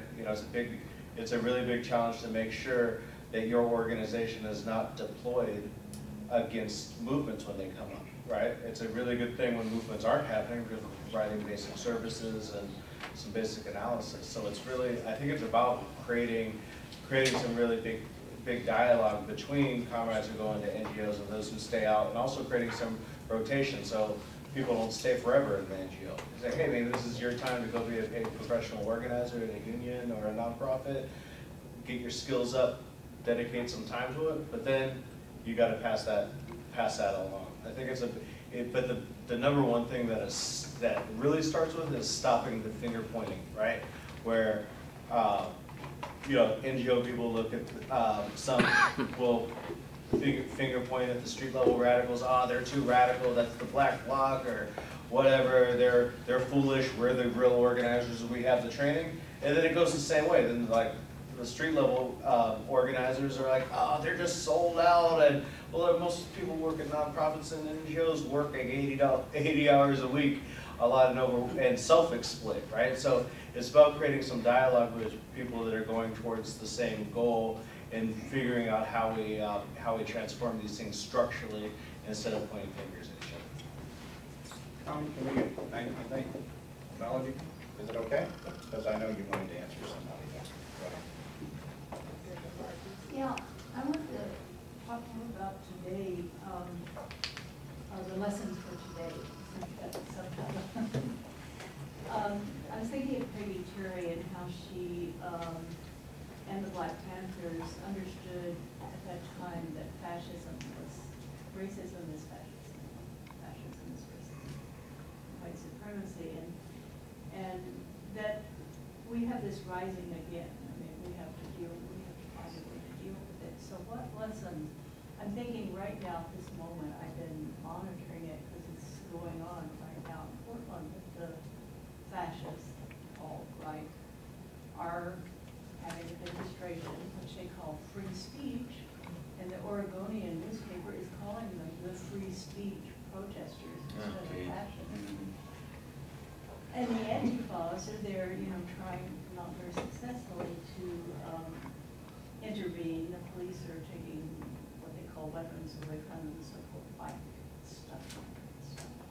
Anyway, it's not being very effective, the Antifas. So how can you take the lessons of that time and project? I know you don't have all the answers, but maybe we could just brainstorm a little bit about some ideas that we might be able to intervene in this growing fascism more effectively. Then these young people, I really admire them, the Antifas. That's better than nothing. But I think, you know, they need guidance, and there are lessons from the past that might be useful. Maybe we could all answer that with a 2-sentence response to that, and then I know that there's 2 people in the back. 2 sentences. You What? Dig deep and build a real base in a community. I didn't hear what you No, I said I can't answer that in 2 sentences. You heard mine, dig deep and build a real base. Well, I came to it in 2 sentences. One of the things that I know from just being in the South and being there now and talking to people is their understanding of fascism and what is it. You know, they don't understand, and they have to be educated to the point where understand that racism is fascism. But they think of fascism automatically comes into Hitler, you know, Nazis. So they don't understand that their way of thinking is fascism. And once you relate, and I've done that in my family, which I talked, Lynn and I were talking about it, and I finally have some members of my family that's understanding what I'm doing, you know? And that's a good thing. I mean, it's a really good thing for me because I've been out there for so long with doing it and then thinking that. It only took 50 years. Yeah, you're right. You know, but it took educating to get it done, and I think that's what we're going to have to do again. And the other thing is the media. They're not going to give our side of what we're doing.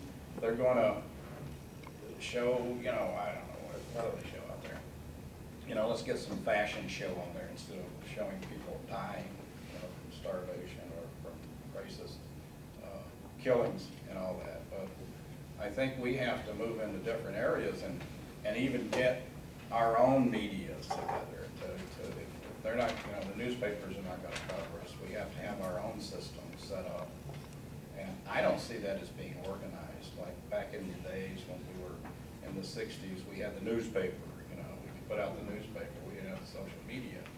But now if we can use the social media in a way of educating people to fascism and racism, I think it's going. You're organizing all these chapters around. What are they supposed to do? I mean, besides getting organized, are they going to deal with some of these things? Yeah, they deal. One of the requirements of say a chapter when we organize a chapter is that we have a 7-point program in survival program. Excuse me, is that the Redneck Revolt? No, that's my Young Patriots. Okay.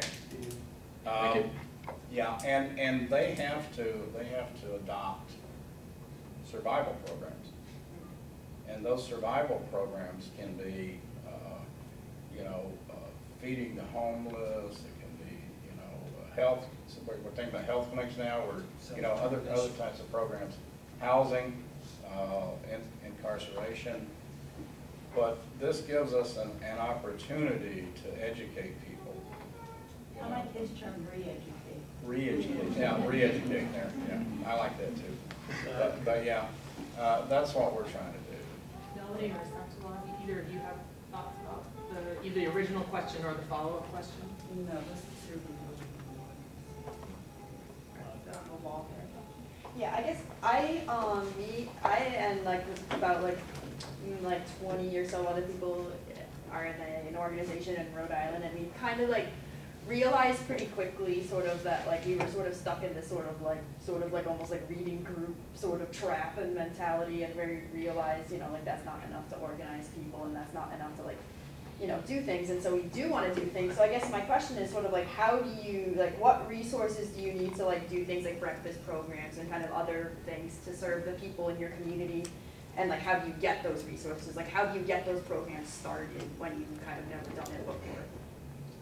Well, I'm curious to know what you read in your reading group. You don't have this answer already. Honestly, because this is how most of these groups did it in the past, right? They started as what they call PE classes, right? Reading this stuff and then putting that theory into practice, trying to figure out what you can. Actually, you have way more opportunities to do it now than they did then because of NGOs and nonprofits and so forth. Honestly, quite honestly, you do. They didn't have all those things back then. Charter schools, or they had liberation schools, they had charter schools and all that kind of mechanism you could use.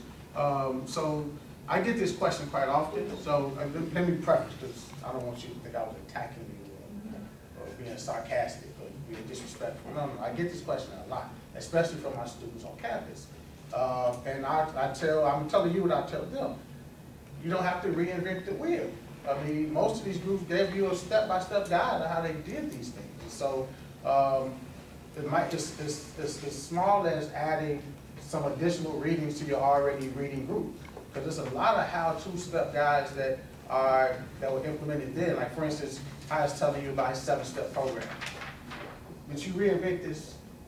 No. This is something just made up today.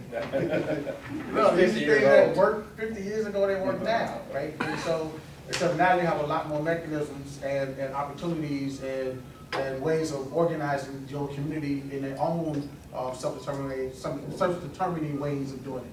And so, for example, if you want to start a free clinic or a free health clinic, you have almost every major university has a free clinic now. That didn't exist before these groups like the Young Patriots and the Panthers were doing it. So you have doctors and medical school people who have to do their residency somewhere, which is what they did. Right? And they went and recruited these folks to organize these clinics. And then they know people who know people. And you organize a network, and then you get x-ray machines and CT scanners and all that stuff they had in the community for free. Right? And these folks and nurses get equipment, and you hook up with pharmaceutical companies. Now you can get NGOs and nonprofits to donate some of this stuff. Hell, you can get professors to write grants on some of these college campuses. So you have a whole array of networking opportunities to do some of this work. Now that goes back to James' point earlier about keeping the control of it, because once you start having some success, then it draws the attention of people, and then the IRS comes in. People want to look at your paper trail. Some people, you might get some haters, because hate is real. What you really doing with these profits? So, for instance, the Panthers, people don't know this. The Black Panther Party was a socialist-driven group, but they had an LLC. They had a corporation. Why? Because you had people in the community thinking they were raping the community of people of funds. You have Marlon Brando and every celebrity under the sun donating hundreds of thousands of dollars, and people think the Panthers are pocketing this money. So they have to have an LLC so they have a paper trail with bank accounts and employee ID numbers and tax ID numbers and so forth and so on. But most folks think that it's just simple, the community's out here running it. No, they have some legal apparatus behind it. How did they build an LLC? They ain't attorneys. I've got an idea Talk for to some you. nonprofit attorneys, and they built this stuff for them. Does anybody in your study group have a car? Yes. Take, why don't you find family members who have incarcerated family members and offer them rides, because that's a perfect way to have a conversation and build trust and rapport with folks. Don't trap them in the car and preach to them about Marxism on the first trip. But they just use something simple that you already have that somebody doesn't have, and offer it to them in a way that creates a conversation. Then you can say, hey, what are the needs in your community that we could be helping? Asantewaa and Milligan have thoughts too. And you get up highlight contradictions again. So I keep coming back to this highlight contradictions. It's the way in which you get people who they resist you at face value. And then you start highlighting these contradictions and have them practicing what you wanted them to practice, as Fred Hampton would say. People reject socialism. Then we start feeding kids and having health clinics and so forth, and now people practicing socialism. Now, when the police come to get rid of these programs, it's the people that's defending the damn program as they claim they hate socialism. Right. But they're practicing, because he didn't highlight the contradictions. So there's ways of overcoming some of these obstacles by using these back doors to do it. I would just say, real quickly to your question, research Food Not Bombs, and what they do, how they get the food. In Philadelphia, they have different groups around the city, and they provide food at different progressive events. But at the same time, they do research and political education on food deserts, the rising agribusiness and how food is grown and distributed and who makes those decisions, pesticides used on food, the whole thing about Whole Foods as a chain being anti-union, just like Walmart, right? So all those things can go into that, and also in terms of community organizing and having events, please organize childcare. I mean, seriously. And just a couple things. The teapot story really comes to mind. That I think a lot of times in the past, people, when we were doing political work, it was we had the analysis and we were going and giving it. And I think one of the most key things about that teapot story, where Peggy assuaged that family's fears that they would lose their favorite teapot in the revolution, it was to really take people where they're at and go from there. I think also you've got the war and poverty government programs that they really stop with the Band-Aid, so that something James said of preparing people to work together. And we have to do that. We have to do it fast. But also this idea that our neighbors are not the enemy. And that's just sort of daily and what we can do in wherever we are.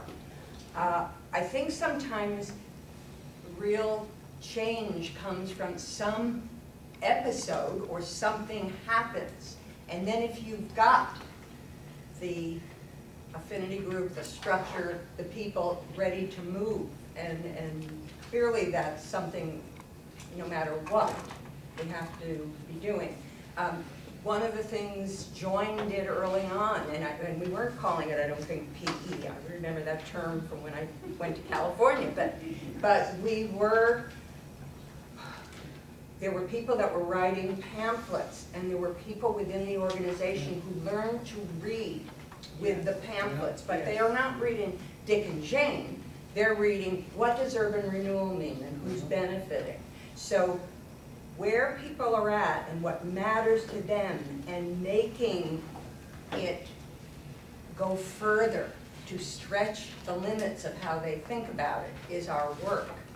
And I think about the bond that Peggy Terry and the Little and Big Dubbies, white and black women working together, and the bond, I mean, you can't manufacture that stuff. It happened because a lot was coming from their own personal journeys, but then you had a construct that helped them. I want to quickly go back to something that you said in the back, because something I learned about how do we, identity politics are critical. We also are all in this together, more now than ever. But that difficulty of organizations that are of one race not being able to talk to others.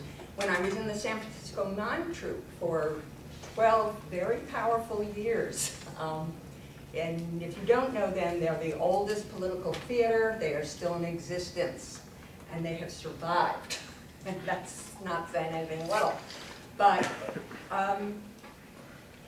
Luis Valdez and Teatro Campesino came out of the mime troupe. I mean, it was an interracial group. I first saw them doing civil rights in a Cracker Barrel. So the troupe had been integrated, and then with the political climate, people went to work in their own communities. But something that changed, that this is your point, we wanted to talk about racism in the plays. And what we were learning is black and brown people, people of other races would gather around the periphery of the crowd and the parks. Nkrumah-Ture performs free in the parks, and that was the core where they started. But what we learned is you have to see yourself reflected in order to be drawn into the experience. Yep. And so that became, you know, then we saw the posters that always just kind of pro forma had to have somebody of every race, somebody. So no, we're actually out of time. Can we get the one last question from the back though? Okay. Yeah.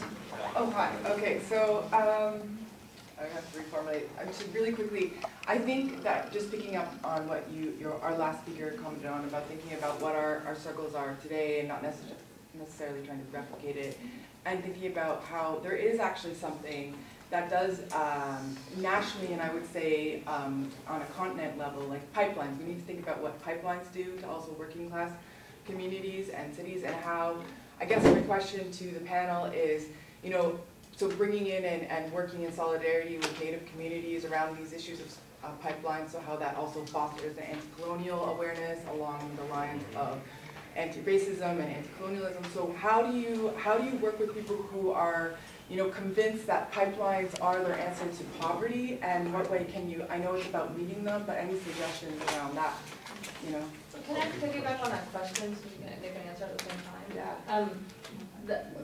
Similarly for High, what I'm dealing with is not, when I try to communicate to poor white people, where I'm from, is not racism.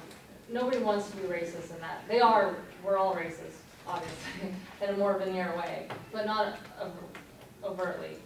It's more that they're too prideful to say they don't want to work hard. They're willing to work hard if the jobs exist, but they're not willing to believe that those jobs don't exist anymore. So it's kind of with the pipeline thing. Everyone there makes their money in oil and gas, and that's how they survive. So how do you deal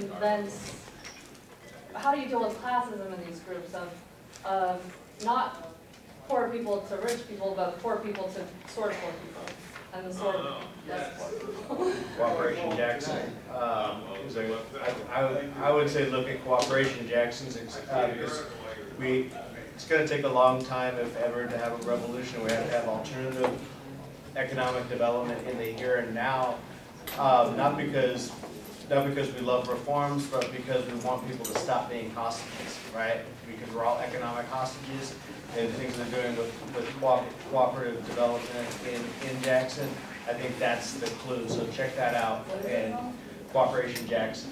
They're having a fundraiser tonight at 6 o'clock at Verso over there. So, Jackson, Mississippi? Yes. Yeah.